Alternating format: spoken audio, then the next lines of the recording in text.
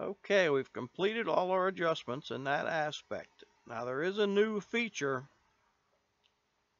down into the experience settings. Now they've added about adjusting the IQ on some bands.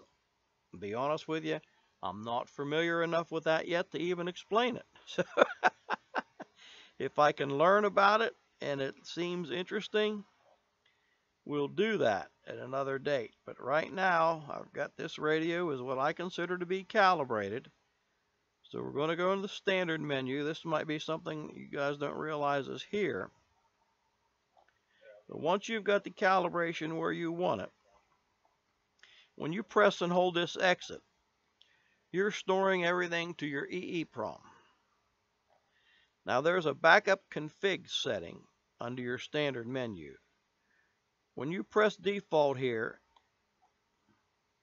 what you have done now is saved a copy of your calibration data and setup information into the flash memory on the MCU.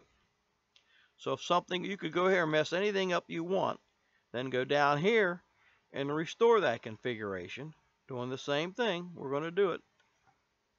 Poof, shuts the radio off, reloads your original config, and reboots.